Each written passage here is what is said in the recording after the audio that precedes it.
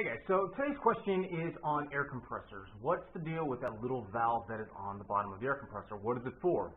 Some people, when I first start talking to them about air compressors, and I'll ask them just to kind of see if they know.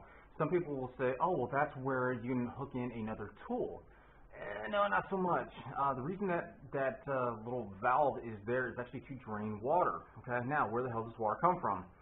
Time for a little bit of physics. So if you think back to high school or college, if you happen to take chemistry or physics or something, you might have learned about the ideal gas law. The ideal gas law basically says, it says a couple things. Let me back up a little bit.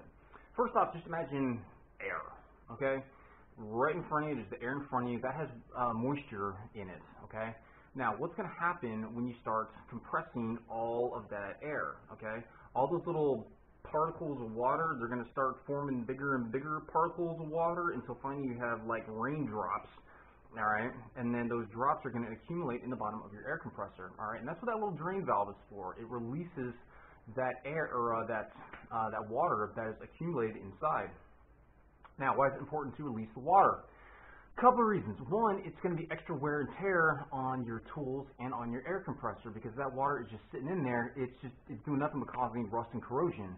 Obviously, a sealed container that is pressurized to 120 pounds per square inch. If that thing decides to blow, that's not going to be a good day for you. So it is vitally important that you periodically drain that. All right. All you do is once the air pressure gets built up, you just release that little valve on the back, and it's just going to be squirting out the water in the air. And your air compressor obviously might kick on again because it's losing pressure, but it's draining all that water out of there. All right. The other reason is on your tools. We all know how much air tools can cost. You might get some quote-unquote free when you purchase the air compressor.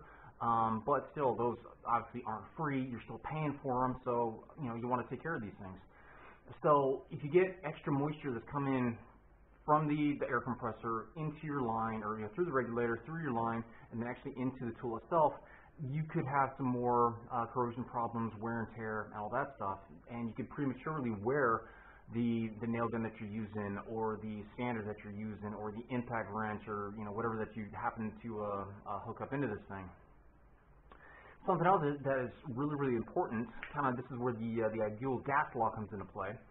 What happens when you start to compress that air? All right, obviously, like we discussed, the water molecules start forming into drops. But what happens to the temperature when you start to compress that air down?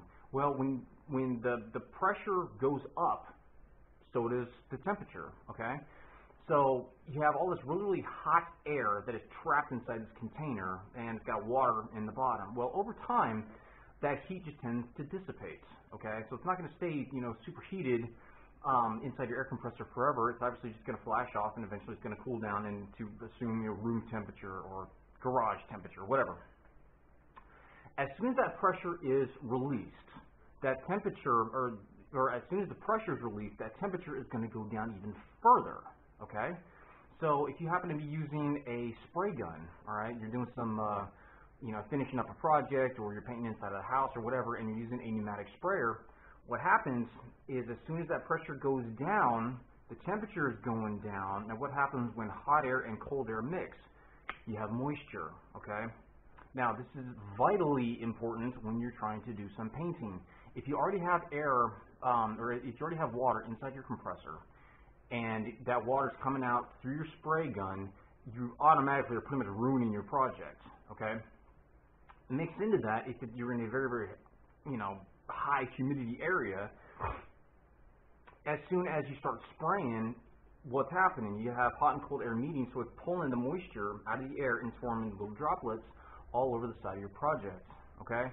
So if you can kind of control your spray environment a little bit better, try to, paint where hopefully you can control the humidity a little bit better, maybe inside an air conditioned garage, inside the house, or inside a spray booth or something. That can help. Other times you obviously can't avoid it. If you're out doing a deck or a fence or something, if you're in an apartment complex, you can only do so much. But anyway, that's just a couple things to keep in mind on why it is vitally important that you drain that air compressor. All right, guys. Questions, comments, concerns, complaints, whines, bitches, moans, and groans, please leave them below. Talk to you next time.